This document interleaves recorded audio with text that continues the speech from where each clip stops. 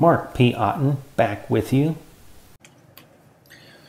Okay, so this is your introduction to correlation, which will be followed by your introduction to regression. We're going to start with a new example here. This is a relationship between mother's anxiety, this is real data that I worked on analyzing in the past.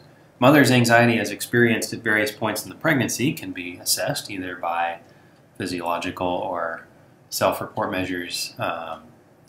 So we're going to suppose that a mother was asked about her anxiety level on a scale of 1 to 10, self-report style, at a certain point in the pregnancy, and then that was correlated with the baby's health, which a substitute for that sometimes in the literature is the birth weight of the baby, implying that the heavier the baby, the healthier the baby, which is not always true, but in this case it's a common measurement, sort of the initial measurement anyway, of health of the baby. So the hypothesis here would be something like as the mother's anxiety increases, baby's birth weight decreases, and vice versa.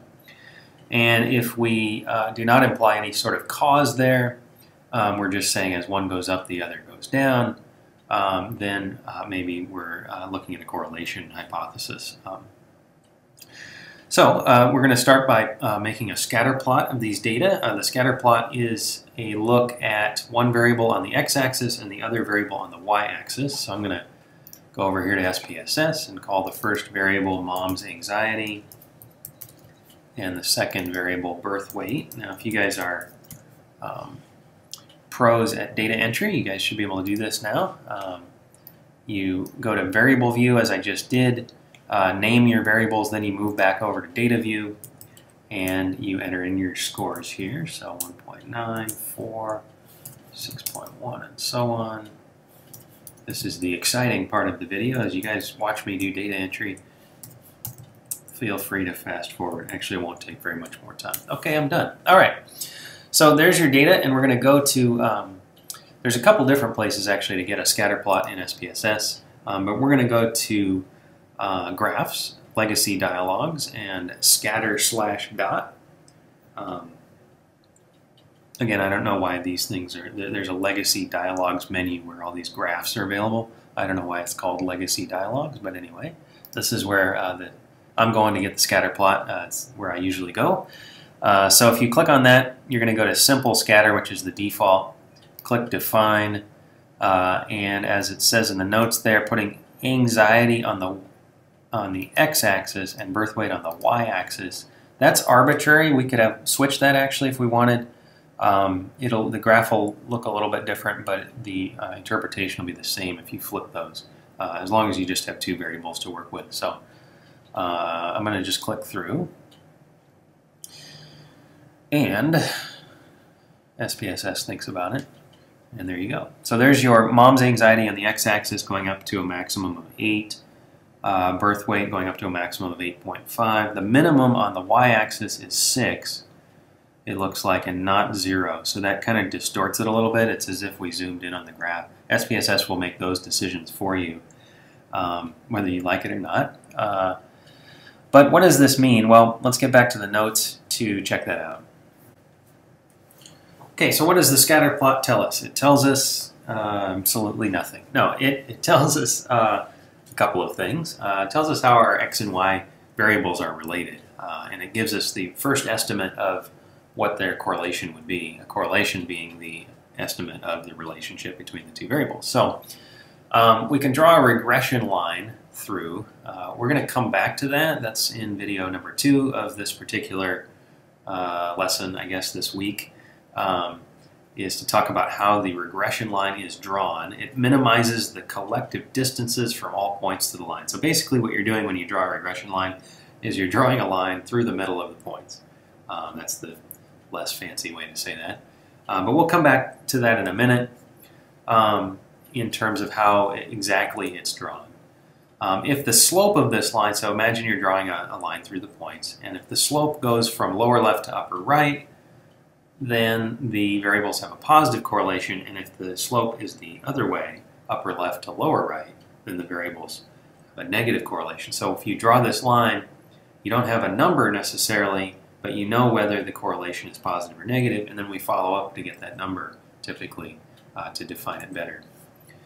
So positive correlation in the end is going to be as one variable goes up, the other tends to go up too, and the negative correlation is that as one goes up, the other goes down. So for our example, you see our correlation there. We haven't drawn the regression line yet, but if you were to imagine it, you've got that one dot there on the scatter plot as in the upper left, and that's going to probably pull the line up toward that dot. So if you're drawing a line through those points, it's probably going to be upper left to lower right, and that will allow you to have, let's say, a couple of dots above the line and a couple of dots below the line.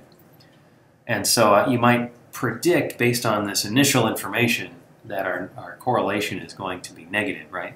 Upper left to lower right. And so then as one variable goes up, the other tends to go down. And you can kind of see that, right, with the graph as well, just in terms of the two variables. So as mother's anxiety goes up, that is, you're going further and further to the right on the x-axis, it looks like your likelihood of getting a dot that's lower, right, on birth weight is increasing, right, because that one dot on the left side, again, is so high. So again, this is not very scientific so far, but it's an initial interpretation from the scatter plot that we then follow up on with more official information to come. So suppose we say that mom's anxiety increases, baby's birth weight decreases.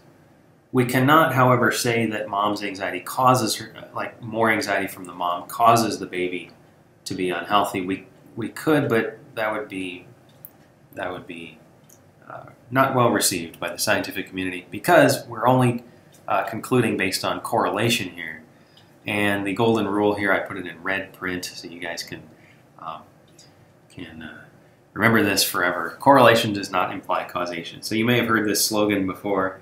Basically what we're trying to impress upon you with this is just that as you determine the relationship between the two variables, you're not determining cause at the same time. So there's examples here, and I'm going to show you this funny website here in a minute. The example from the textbook that I've used in the past is that there's a positive correlation between ice cream sales and crime rate. And does eating ice cream cause you to want to commit a crime? Well, obviously, yes. No, that's not true. Does committing a crime cause you to want to eat ice cream? Well, I don't know that I've ever committed a major crime, so I wouldn't know. But obviously, these are kind of strange relationships to have. And the answer is yes. No. In this case, there's probably a third variable. So there is a relationship there. You're seeing a correlation between ice cream sales and crime, but one is not causing the other. And this is an illustration of why correlation does not imply causation. The third variable, you guys can think about a possible third variable that might cause both. For example, it being hot outside or just the summer season. Might cause ice cream sales to go up, and it might also cause crime to go up at the same time. So there's a cause, but it's not named in the correlation. The correlation between ice cream sales and crime exists, but it's not. There's not a causation there. Okay, so this brings me to the spurious correlation website, which I have posted a link to on your class website on Canvas. This is a silly website. There's also a book that this guy has written where he's compiled a bunch of these. It's a further ridiculous demonstration of correlation. So I'm just going to scroll through. You can go to the bottom of this page and generate your own here.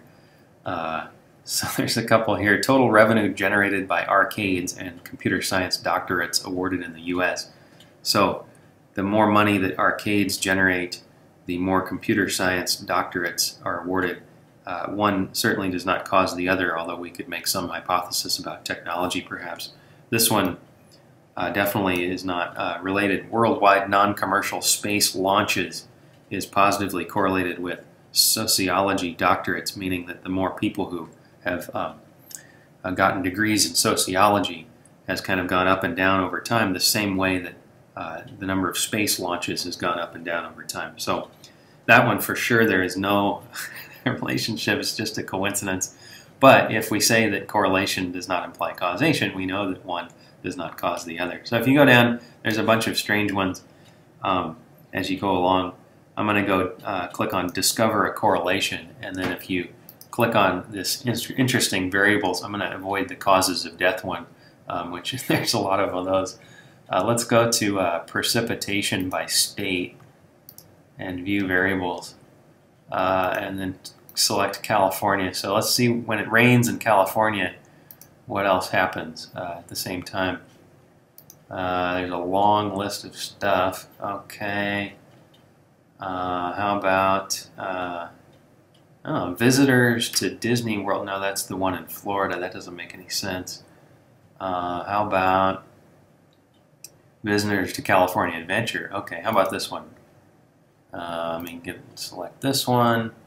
This is per capita consumption of eggs, and we see there's a positive correlation. The more it rains in California, the more people eat eggs.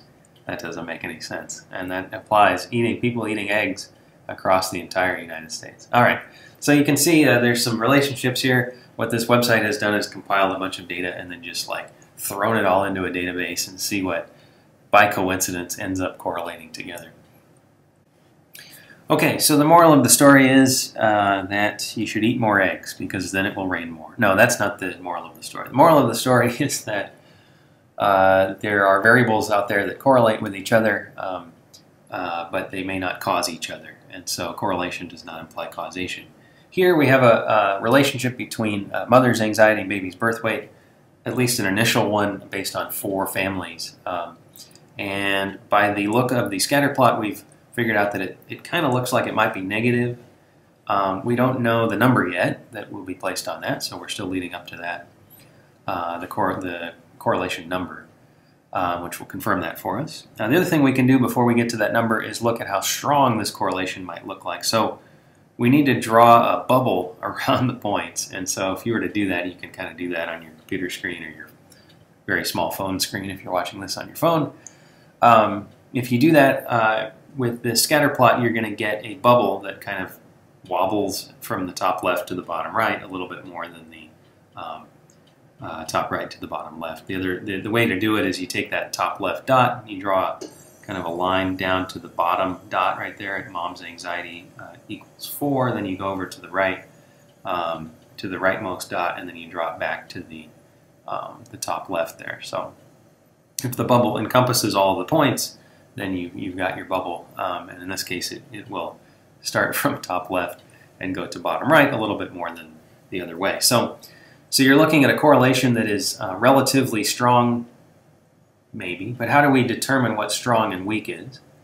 The thinner the bubble around the points, the stronger the correlation. So if we tried to draw a bubble and it like turned out to be a line, like it was all the dots were exactly on the bubble or on the line, they were all forming a line, then that would be an extremely strong correlation because we would know that as X increases, mom's anxiety in this case increases, that Y decreases exactly every time the same way.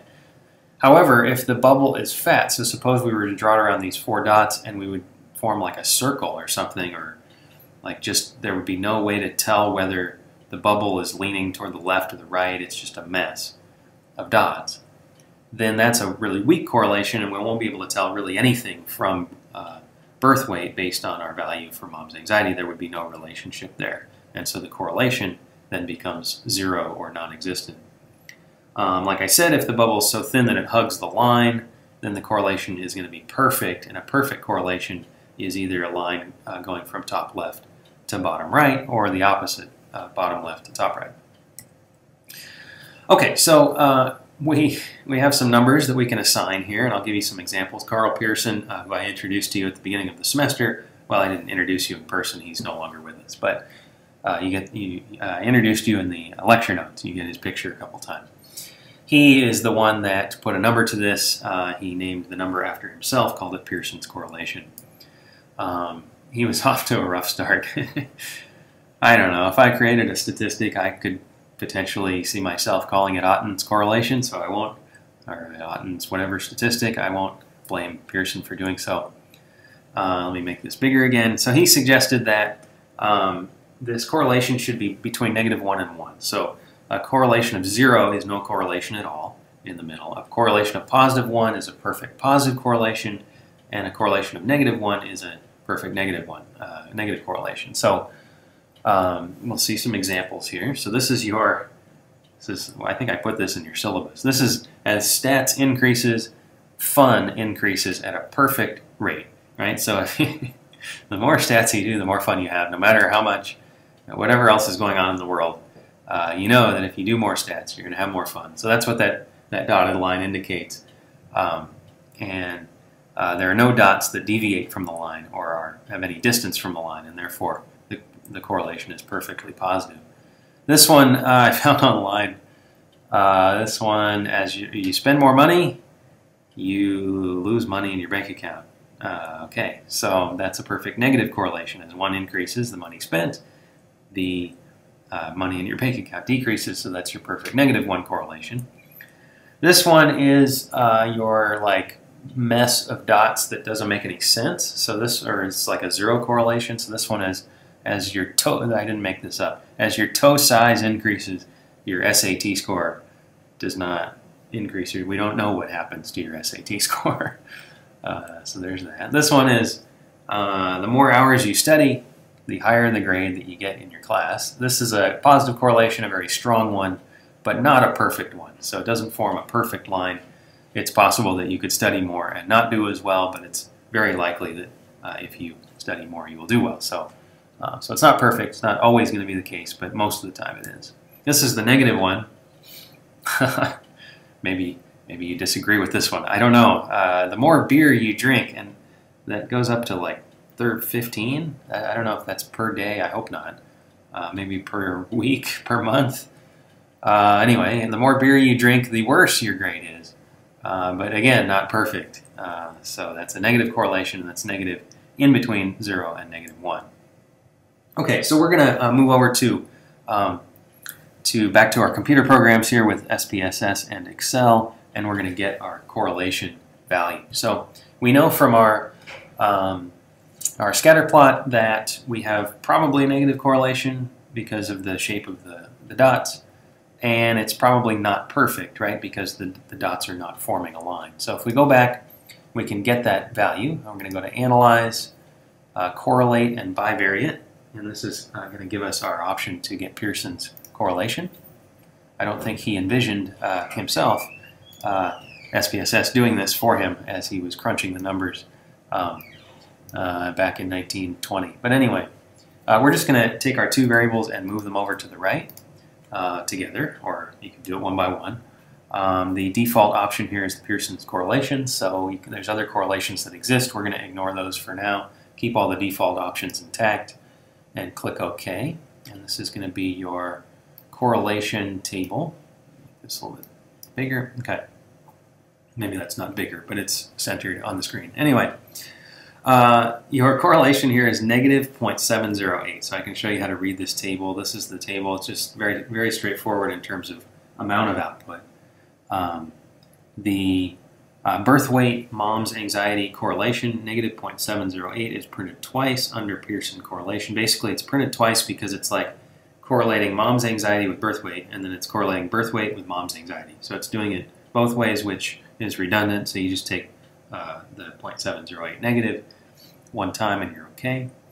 The significance value here, it assigns a p-value as well as giving you a n. So the n is 4. That's number of pairs. When you're doing the correlation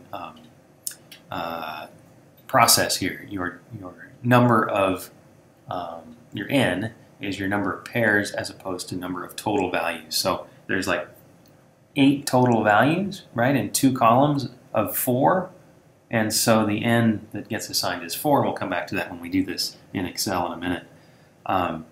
The p-value that it's assigned, this is 0.292, greater than 0.05, so we're not rejecting the null hypothesis. Well, what null hypothesis are we not rejecting?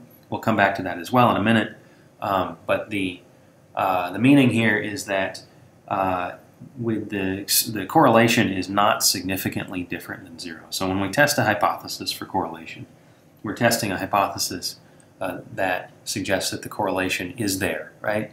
The hope, if we're doing this for a real study, is that mom's anxiety is related to birth weight if we're trying to conclude something meaningful about the impact of anxiety. So if that correlation exists, then our hypothesis is that there is a relationship between the two variables. The null hypothesis is that there is not a relationship. And so that translates over for correlation. If we reject the null hypothesis, we're rejecting a correlation being equal to 0. That's your null hypothesis. That there is no correlation, or the correlation is equal to 0. That's your null. The alternative is that the correlation exists, or that the correlation is not 0.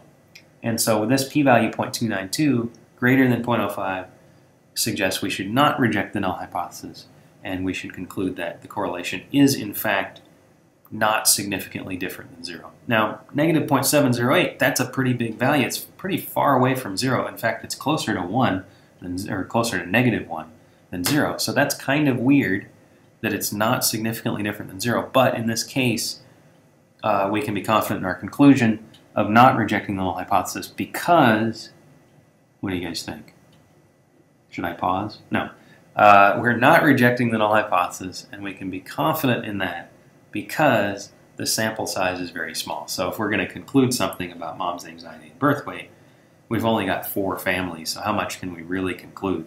And that's why, in the end, this result is coming out non-significant. All right, so we suspect that our correlation is negative from the scatter plot. Then we see from SPSS that it is in fact negative at about a 0.7 value. So how did that 0.7 value come about?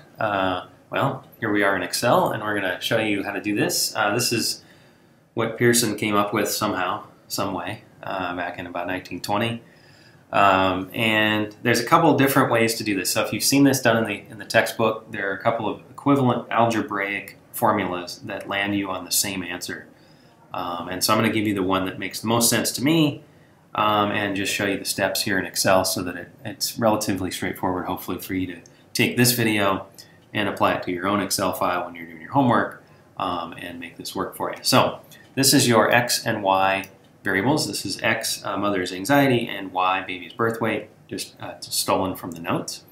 So the first thing to do here is calculate means and standard deviations for each one, rather than sitting here and doing this all out in all the steps. I'm going to take the Excel shortcuts for you. So the first one is to type in equals average. The function for mean in Excel is not mean, M-E-A-N, it's average spelled out there. So you go equals average, parentheses, and then you highlight what you need here, end the parentheses. That's going to highlight the 4 numbers that you need to calculate. And you're going to get 3.85 for your mean for X. Then, rather than having to do that again, you can copy paste this over. So if you go to this 3.85, there's a couple different ways to copy this over. You can just go to edit copy, or you can click Command C on a Mac, and then Command V to paste it over. That would be Control C, I think it is, on a PC. So what that does is not only copy paste the mean over, but it actually aggregates it, meaning that it takes that mean here. If you double click in here, aggregating means it knows that you want to calculate the mean of this column, the Y column, when you move that over, as opposed to the X column, which is pretty cool. So it gives you the mean there, 6.935 for the birth weight values. Similar process for standard deviation. You're going to type equals STDEV parentheses. That's the shortcut to get a standard deviation. You got to be careful not to include the mean in there. You just want the 4 numbers that were the original data values for X. And so you go STDEV parentheses, highlight, end parentheses, and you get your standard deviation for X, or mom's anxiety.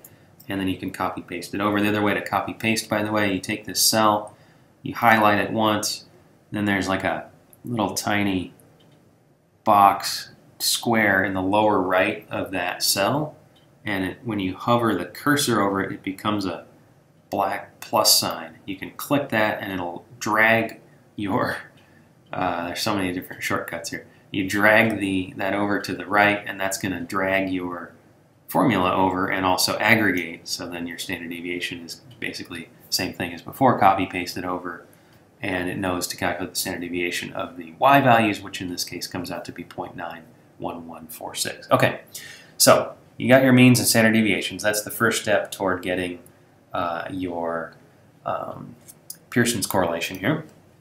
The next is to calculate z-scores. So z-scores, I taught you before, you were like, this is going to be useless. Well, here it is again. We're calculating z-scores because we need to, in order to compare x and y, I'll just give you the short version of this. In order to compare x and y, we need to put them on the same scale. So if you recall, anxiety was on a 1 to 10 scale. Birth weight is not really on a 1 to 10 scale. I mean, it could be, but birth weight technically could be greater than 10 or I guess less than 1, although you don't see that, hopefully. So anyway, you have to put x and y on the same scale in order to be able to correlate them or see if there's a relationship between them. And so putting them on the same scale means making z-scores out of them, because when you make z-scores out of them, you have a mean of 0 and a standard deviation of 1. Okay, so how do we do that? Well, we apply our z-score formula, and luckily we can do some copy pasting here, and it won't take too much time. Or that is, we only have 4 values as well, so per x and per y, it won't take too much time. Okay, so we're going to go equals, we're going to click on x here, 3.4, that's the first x value, we're going to subtract. Now I'm not going to click on the mean, you can do this, but when you click on it, it wants to aggregate, and the aggregating is not good in this case because it messes up it pulls the mean down, and so then for the next one down it takes the standard deviation instead of the mean. Long story short, don't click on the mean and standard deviation values, just type them in manually. That's my best advice here. So 3.85 is your mean, that's what you're subtracting. So again, the z-score formula, value 3.4 minus the mean 3.85 divided by the standard deviation, in this case 1.74, and I'll keep a few more decimals here, 0.6895 just to be precise. Okay, so that's your z-score formula, and so you get a z-score of negative 0.258 for that first value. Then you can copy paste safely down the column if you want. It will aggregate the B2 value to become B3 and B4 and B5, so on, while keeping the mean and standard deviation the same. So if we do that thing where we highlight the cell, click on the lower right corner to get the plus sign, to drag down, you're going to drag down and get your z-scores for the other 3 there. Same thing for y, you're going to go equals, parentheses, click on the first y value, 6.81, minus, then manually type in the means. Just make sure you don't mix up the x mean with the y mean or something like that. So this, you got to go 6.935 because that's the y mean that you're subtracting, divided by the standard deviation, 0.911464. And again, don't click on that, just type it in, and you'll get your z-score for the first y value. And if you click and drag down, it will aggregate down the column, and you're going to get your z-scores for the other 3 y's as well. For the last step here, we're going to multiply. Now multiplying, technically, mathematically, is going to get us what we need, because now we're looking at the relationship between x and y, right? If you multiply them together, you're kind of combining them in some way. And so once you combine them together, then that's going to end up being a measurement of the relationship between x and y. The larger this value, then the greater the relationship. So you're going to go equals, and you're just going to click through here. You're going to go click on D2, which is your z value for the first x. Multiply, which is the asterisk. That's capital 8 on your keyboard. So D2 star or asterisk, and then E2, that's your z value for the first y. And so if you multiply that, it's the z-score for x, the first x, times the z-score for the first y, and you're going to get 0.03, and then you can copy and paste that down, and again it will aggregate, so it knows, for example, this second zxzy value is 1.9 times 8.3 equals negative, it's negative 1.12. Strike that from the video. Well, I'll just keep it there. Let me start again. Negative 1.59 is negative 1.12 times 1.42, and so on. Okay, so again, the larger the value here, the closer the relationship between those two x and y values. But in order to get the overall correlation between all x and all y values, we're going to get a sum here. So you're going to look at a sum. The sum is just SUM, and you're going to add, what are we summing? We're adding up the 4 values for zx, zy. So again, each one of those represents the relationship between x and y, but the collective relationship across all x and y values is represented by summing them up. So the sum there, negative 2.12, still doesn't have meaning until you're going to get your Pearson's R. And the last step here is to spell Pearson's name correctly. Okay, I'm going to put that in bold print as with this one. Okay, so what do we need to do? We have our sum of our values of zx, zy, or z square x times z square y summed up, and then we divide that by n minus 1. So we're going to go equals, click on that value, that sum value, and divide by n minus 1. In this case, as I mentioned before, n is the number of pairs. This is the biggest key. This seems very complicated and lots of steps, but in my experience, when my students have this, this template in front of them, it's not terrible. And the thing that they forget the most often is to divide by n minus 1 as opposed to something else like n, or forgetting what n is. So in this case, n is number of pairs, number of xy pairs. And so that's 4, not 8 in this case. It's 4 pairs. And so n minus 1 is going to be 3. And then you get your value of negative 0.7078, which should match your SPSS value. So I went through that very fast. So if you watch that in one sitting without stopping and rewinding at all, and you got it, I'm surprised. So when you're doing your homework, go back. Feel free to rewind many times and catch all that amazing wisdom that I just provided you by way of Carl Pearson to get your negative 0.7078 value ultimately calculated. Okay, so the last step here is to make our conclusion. I already talked about this when we got our SPSS output, so this will be a little bit of a review to finish up. But we return to our triangle. If you guys are remembering from the hypothesis testing roadmap, we have that triangle. If the p-value is less than 0.05, reject the null hypothesis. But also, if the test statistic is greater than the critical value, then the other two are true. So what is our test statistic and what is our critical value? That's the remaining step here, just to finish out the triangle. So as I mentioned earlier, our null hypothesis is that the correlation is 0, implying no relationship in this case between a pregnant mother's anxiety and the health of her baby. The significant correlation then would imply that the alternative is true and that the correlation value is not equal to 0 or significantly different than 0. So in calculating this test statistic, you need to do a bunch more stuff. No, actually we just calculated it. It's R, it's Pearson's R. So all we need to do, so that's done. I didn't call it the test statistic when we were running through that process, but that's what it is.